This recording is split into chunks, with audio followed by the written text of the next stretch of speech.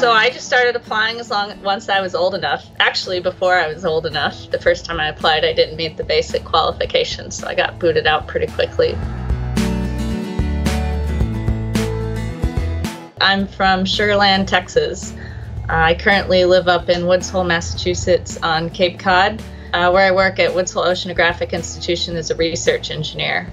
I engineer and operate underwater vehicles focused on scientific exploration.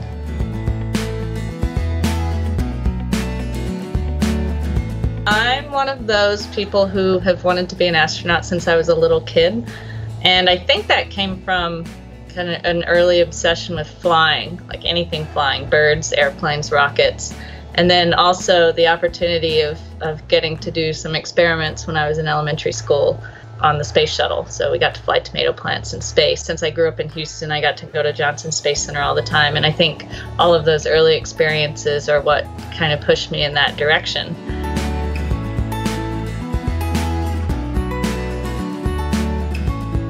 I was at home and I had just eaten lunch, and I was sitting there kind of staring out the window wondering if I wanted dessert or not. And then my phone rang and I picked it up, and it was BK, and he was there with Chris Cassidy and Ann Romer, and they asked me if I wanted to come down to Houston to be an astronaut. And I think I waited like a minute and then said, wow.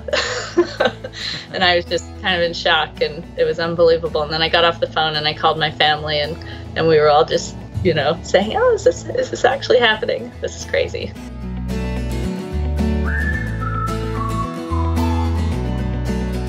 I picked aerospace engineering because I love flying and airplanes, and it was just kind of a no-brainer for me. I started flying airplanes when I was in high school, and my dad's a geologist and my sister's a geologist, and my mom, was a medical technician, and so it was I grew up in a sciencey family, and I just kind of never really considered anything else, although I did consider art school for a little bit, I guess.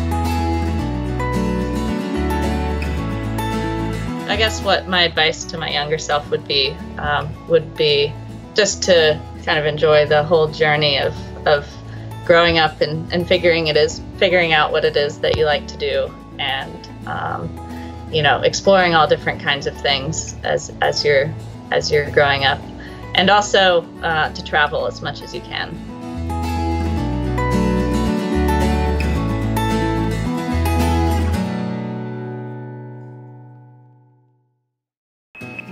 Subscribe for more space.